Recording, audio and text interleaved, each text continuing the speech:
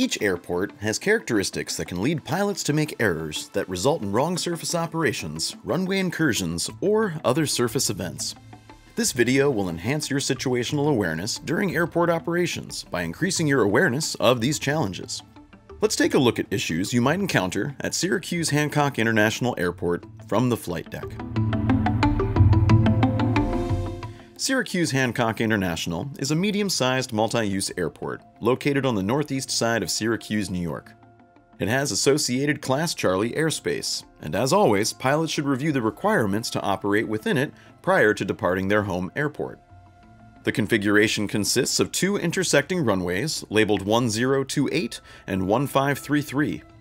Most general aviation facilities are located at the west end and on both sides of runway 1028.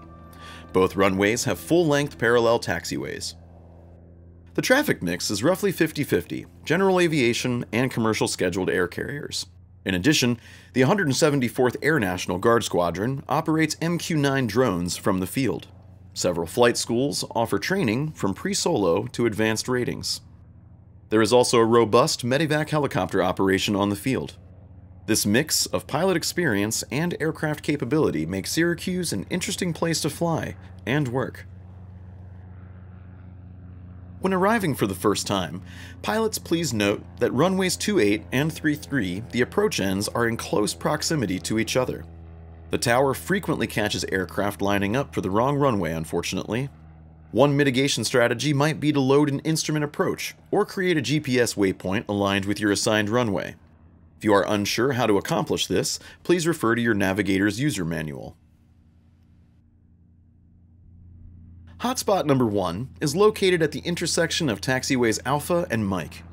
Pilots assigned runway 28 taxi via Sierra Mike Alpha cross runway 33 or runway 33 taxi via Alpha Mike cross runway 28 have missed the turn at Mike and crossed an active runway. Having a complete understanding of your taxi clearance, including route, turns, and hold short or crossing instructions before moving the aircraft is imperative. In addition, extra vigilance outside the aircraft and the scanning for surface markings and above-ground signage will go a long way in mitigating this sort of error.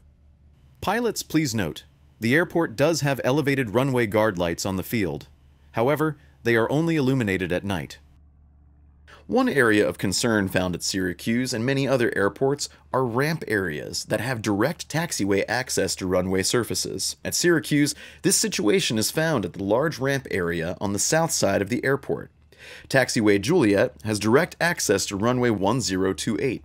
While rare, aircraft have missed the right or left turn on Taxiway Yankee, incurring runway 1028.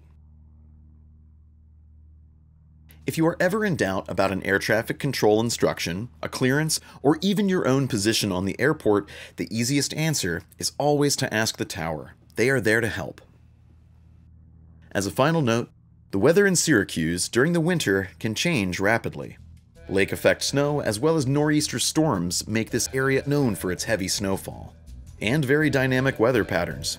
So be sure to check NOTAMs before departure and while en route for up-to-date airport and runway conditions.